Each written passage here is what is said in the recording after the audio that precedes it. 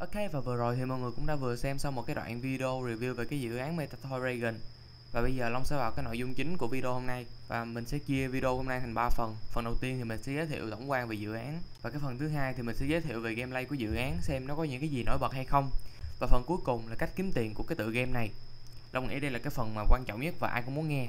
Ok, và cùng với Long tìm hiểu thử dự án này xem nó có gì đặc biệt hay không ha. Ok, thì đầu tiên đây là cái giao diện website của họ. Và nó có một cái con khủng long lai rồng làm logo mọi người ha. Ok, và xuống đây coi chúng ta có những cái gì nữa.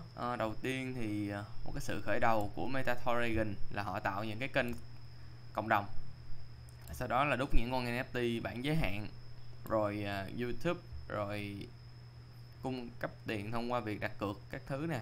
Dịch thành tiếng Việt nó rất là ngộ ha. Và cái điều mà Long quan tâm nhất á, mà họ đã hoàn thành rồi á, đó là họ đã mua đất ở Sandbox với diện tích là 12/12 và cũng như là đã đăng ký làm nghệ sĩ sản xuất cho The Sandbox NFT rồi. Cái này là một cái thông tin rất là quan trọng mọi người ha.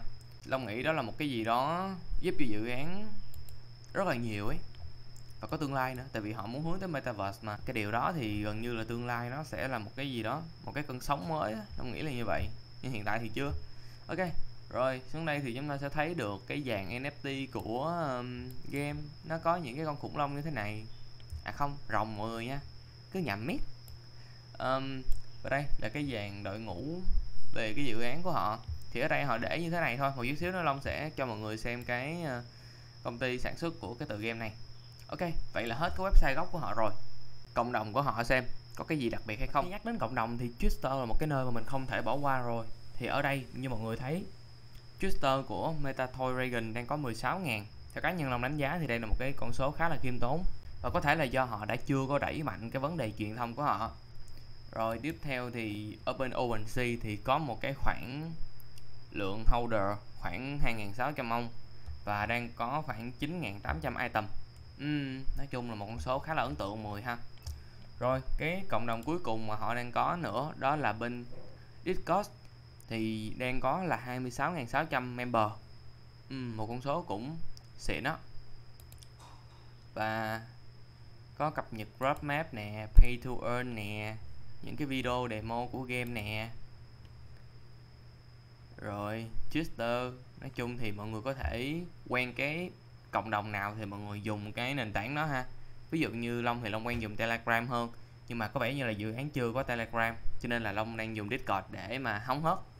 Rồi, và đó là tổng quan về 3 cái cộng đồng cơ bản hiện tại của Meta Toy Dragonz đang có. Và tiếp theo chúng ta sẽ đến với lại cái phần team và cũng như là advisor của dự án này, xem nó có gì đặc biệt. Và đây mới là lúc đặc biệt nè mọi người ha. Ok, và đã nhắc đến đội ngũ phát triển của Meta Toy Dragonz thì không thể nào không nhắc đến công ty Sandbox, bởi vì đây là cái công ty mà họ đang phát triển cái dự án đó. Ok, và lúc nãy thì mọi người cũng có thấy được là cái thông tin của các thành viên trong cái đội ngũ á, nó được public theo cái kiểu là những cái con rồng, chứ không phải là một con người thật nào hết.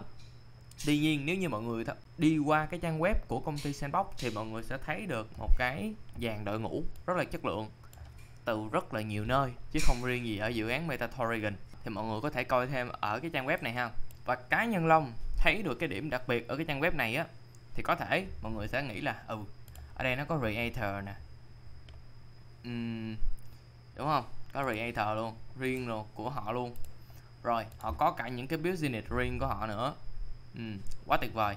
Nhưng mà tại vì mấy cái đó nó không phải là cái mà Long biết quá nhiều, cho nên là nếu như mọi người mà quan tâm đến dự án này và thích dự án này á, thì Long có để hết tất cả những cái thông tin mà Long sẽ lướt qua trong cái video này ở dưới phần mô tả, và lúc đó mọi người có thể click vào và mọi người tìm hiểu. Cho nên á, cái gì mình không hiểu mình sẽ không có nói nhiều, mình sẽ quay vào cái chỗ nào mà mình biết mình sẽ nói nhiều hơn. Thì Long sẽ vào cái phần Sandbox Gaming, thì đây là cái mà Long thường hay quan tâm nhất và kiểu như là mình biết nhiều hơn những cái phần kia ấy. Thì cái công ty này á, họ còn đầu tư thêm cho họ những cái đội tuyển về game nữa.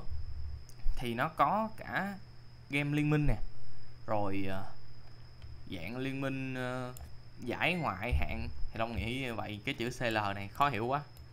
Rồi và cũng như là những cái tựa game khác nè, có Cat Rider, rồi cả FIFA Online, rồi Liên minh tốc chiến, và một cái tựa game nữa Rainbow Six nè. Đó, thì họ có đầu tư thêm những cái mảng đó nữa. Theo cá nhân Long á, một cái công ty như vậy á là nó đã cho Long thấy được một cái sự uy tín từ bên cái đội ngũ phát triển rồi, nên là mình sẽ không có đề cập nhiều nữa. Và đó là cái ý kiến và cũng như là cái quan điểm cá nhân của mình. Đó, rồi ha. Đó là về khi mà mình đánh giá và mình xem qua cái dự án này là mình coi ở những cái phần như vậy. Tiếp theo cũng là một điều quan trọng không kém, chúng ta sẽ đến với lại cái phần partner của dự án, coi sẽ có những ai ha. Và đây là partner của dự án, thì nói chung Long cũng khá là bất ngờ với những cái gương mặt như thế này. Đầu tiên thì đập vô con mắt của Long á là Long đã thấy được là sandbox rồi, thì cái này Long nghĩ là chắc không ai không biết đâu ha. Tại vì anh em mình edu gamefi và cũng như là những anh em mà mới vào thị trường á, thì mọi người sẽ thấy được là có nhiều ông mà ông nhắc về metaverse này nọ đồ á, là thường thường phải nhắc tới the sandbox. Cái đó là cái điều thứ nhất. Cái điều thứ hai á, những anh em mà đã chơi game truyền thống rồi á và cũng hay coi những cái giải đánh quốc tế đồ á, những cái giải game lớn á, thì chắc chắn là mọi người cũng sẽ biết đến Game Z. Thì đây cũng là một cái dạng giống như lúc nãy mà Long nói, Long đi qua cái phần của sandbox á, đó là họ có cái đội tuyển về game này nọ rồi á, thì Game Z cũng là một cái team như vậy luôn, và họ cũng đầu tư cho cái mảng game nhiều hơn, game truyền thống á mọi người. Và có vẻ như là mọi người đang bắt đầu lấn sân sang cái dạng gamefi nhiều hơn rồi, dạo này Long thấy khá là nhiều á. Rồi và cũng như là những cái gương mặt khác thì mọi người có thể tìm hiểu thêm để có thêm nhiều thông tin về cái dự án này. Và nổi trội nhất vẫn là The Sandbox và Game Z. Đó là hai cái tên mà đã làm cho Long có niềm tin hơn ở cái dự án này. Ok, và đó là về team và cũng như là partner của dự án. Rồi chúng ta sẽ qua tiếp tới phần kế tiếp.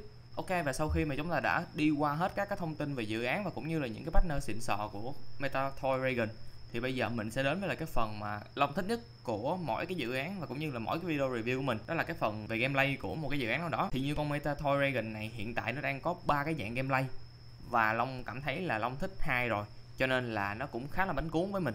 Và những cái thể loại mà mình cảm thấy thích là những cái thể loại nào thì mọi người cùng coi thử cái thông tin mà game cung cấp cho mình ha. Thì đầu tiên hiện tại có một cái dạng game đó là xây dựng một cái nhà máy và sau đó chúng ta kiếm được lợi nhuận từ những cái nhà máy đó. Ngoài lợi nhuận ra thì mọi người còn có thể kiếm được những cái vật phẩm giúp cho những cái con rồng của mình gia tăng sức mạnh. Và tiếp theo cái thể loại thứ hai đó là dạng đánh theo lượt. Thì cái dạng này Long nghĩ là cũng khá là đầy trà với mình rồi, và anh em Việt Nam mình cũng đã chơi khá là nhiều cái tựa game như thế này, cho nên là mình cũng sẽ không có nói quá nhiều về nó nữa. Tuy nhiên thì vẫn như những tựa game trước đây, chúng ta sẽ cần chiến thắng và vượt ải thì sẽ nhận được token từ game. Và cũng như là cái thông điệp cuối cùng mà dự án họ nhắn nhủ, đó là hãy xây dựng một cái đội hình xịn và mình sẽ tăng cái sức mạnh của những cái con rồng của mình lên tối đa thì sẽ dễ kiếm tiền hơn. Đó, thì nói chung cái đó là cái điều rất là căn bản mọi người ha. Mình mạnh thì mình mới có thể clear được hết những cái con quái vật hay là này nọ rồi nữa, chứ nếu yếu quá thì nó cũng hơi khó. Ok, và bây giờ Long sẽ cho mọi người xem thử cái gameplay thứ ba của cái dự án này thông qua một cái video ha.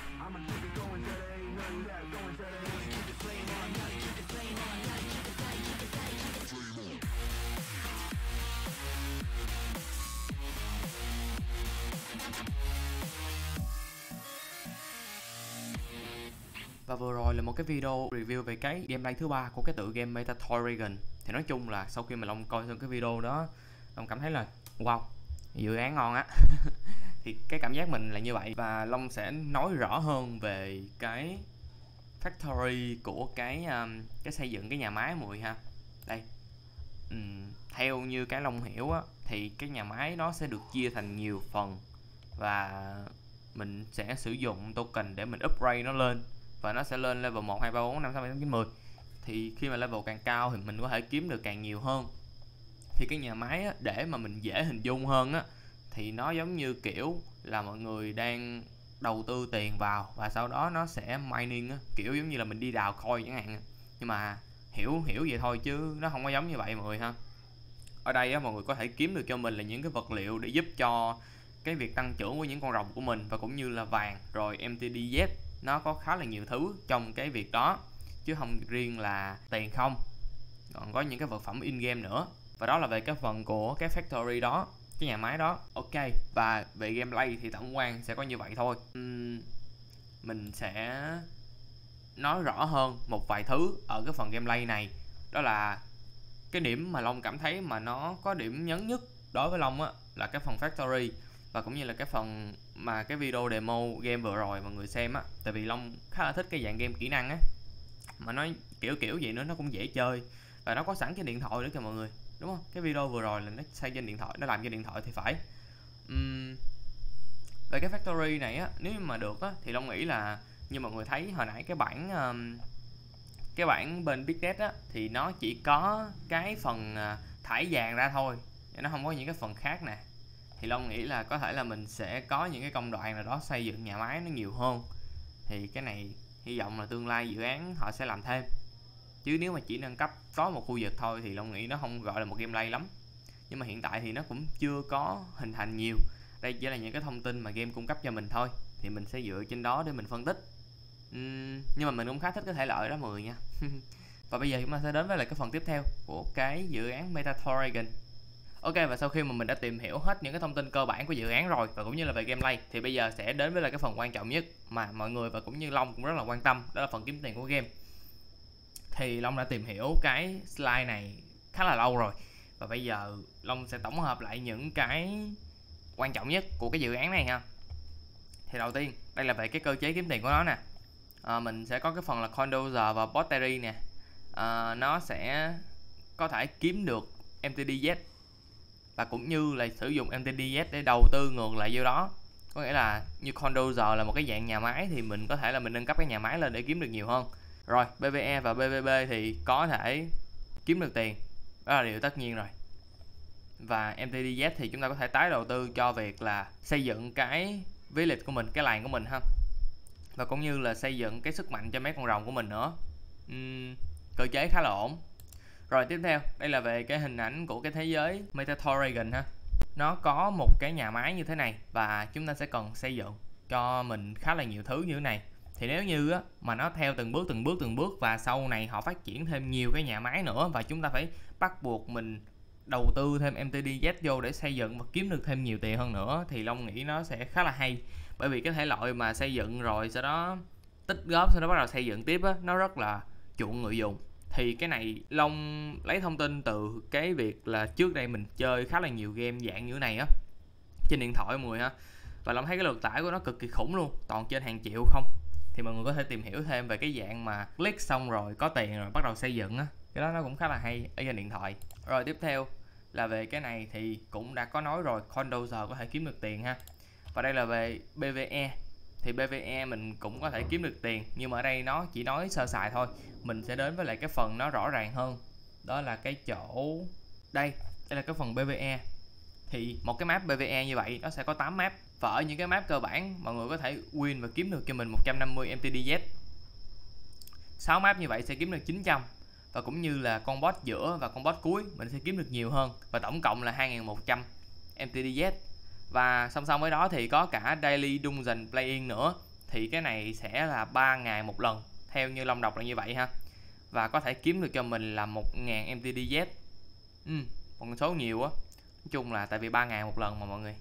Rồi còn về PVP thì Long có thấy thông tin ở đây, tuy nhiên là nó không có quá rõ. Đó là về tổng quan về những cái cách mà game có thể kiếm được tiền. Tiếp theo Long sẽ đến với lại những cái phần nhỏ.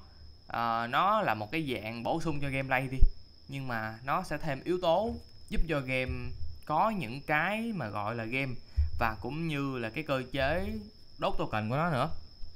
Thì mình sẽ tới với lại cái phần Battle Pass. Thì cái này Long nghĩ là khá là nhiều anh chị em biết rồi, và nhắc cho mọi người dễ hiểu hơn, đó là cái dạng giống như là Liên Quân nè, rồi Free Fire nè, rồi Play Together nè. Nó có khá là nhiều game có cái dạng giống như thế này. Nó là một cái dạng mà giống như là mọi người bỏ một cái số tiền ra, sau đó mọi người cày cái nhiệm vụ trong cái chuỗi đó để mình kiếm được cho mình những cái điểm. Và khi mà mình đạt được một cái mốc điểm cố định á, thì lúc đó mình sẽ kiếm được một cái phần thưởng trong cái pass đó, giống như là nó một cái chuỗi nhiệm vụ dài đó. Thì mọi người sẽ cố gắng cài làm sao đến cái nhiệm vụ cuối cùng và nhận được cái phần thưởng cuối cùng. Thì cái phần thưởng chắc chắn là nó sẽ xịn, thì nó mới gọi là Battle Pass được. Vậy thì hồi trước tới giờ á, để mà nhìn nhận những cái con game mà Long đã chơi thôi nha, thì Long chưa thấy cái dự án nào họ làm về cái Battle Pass cả. Và cũng như là một cái dạng pass nào đó khác, Long không rõ. Nhưng mà đó là một cái dạng mà mọi người đầu tư rồi để kiếm thêm những cái item hoặc là những cái cách mà kiếm tiền khác nữa, thì gần như là không có. Thì đây là một cái điểm cộng dành cho Meta Toy Dragonz 10 ha.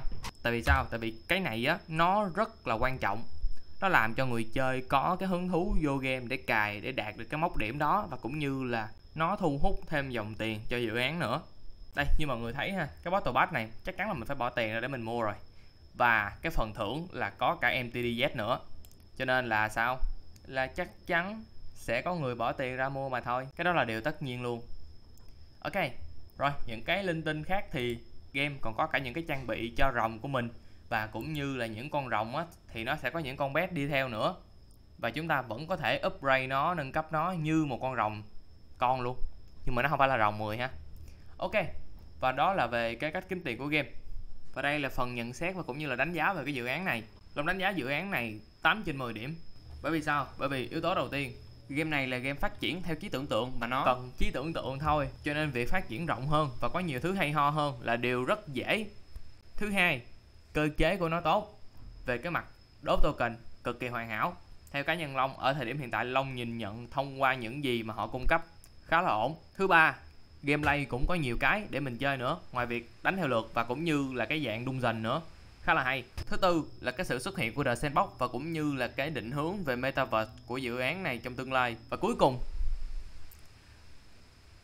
đây là video mà Long cung cấp thông tin đến với mọi người, không phải là lời khuyên đầu tư. Nên nếu như mọi người cảm thấy ưng ý và cũng như là cảm thấy thích cái dự án này thì hãy dành thêm một ít thời gian nữa để tìm hiểu về dự án. Sau đó quyết định tham gia hoặc không tham gia nó vẫn không muộn. Và nếu như thấy thông tin này hữu ích thì hãy cho team mình một like, một subscribe nha. Ok, bye bye mọi người.